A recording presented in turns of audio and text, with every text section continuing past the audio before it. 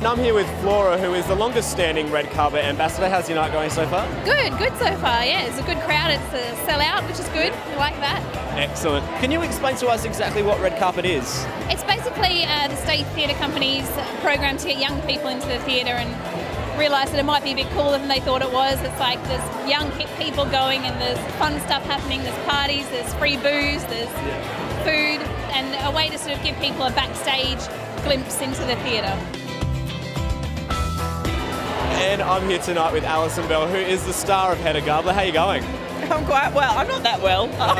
Struggling a bit. I'm a little crook, but I'm good in spirit. Thank you. Fantastic. Can you tell me like what's been the highlight of the show so far for you? I reckon working with this gang.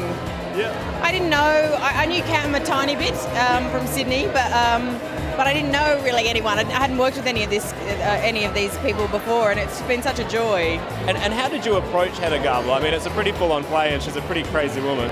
Pretty much the same way I'd approach any show. I had the liberation of not having seen another production, so that was a great starting point actually. Just not having anyone else in my head, any of the other the extraordinary actors who've gone before me, who I didn't have their performances to draw on, which was really handy. And with the help of Geordie and kind of everyone else around me who endow me with Hedda-esque qualities from day one.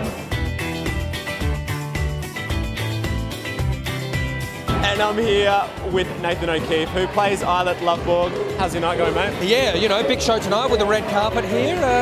It was great. Yeah. It was a buzz. It was, you know, it felt like a really good show, and there's no better place to go after the show than the rehearsal room.